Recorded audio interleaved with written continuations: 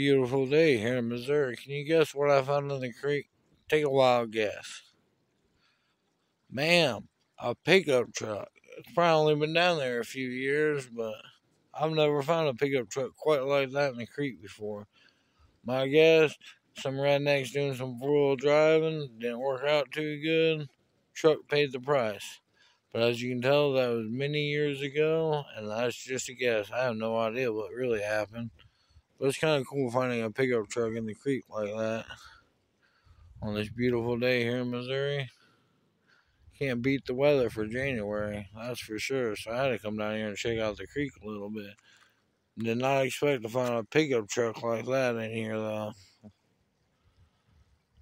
I mean, I'm sure if you wanted it, all you do is come down here and manage to get it out, do a little work to it. I'm sure it'd be good as new, right?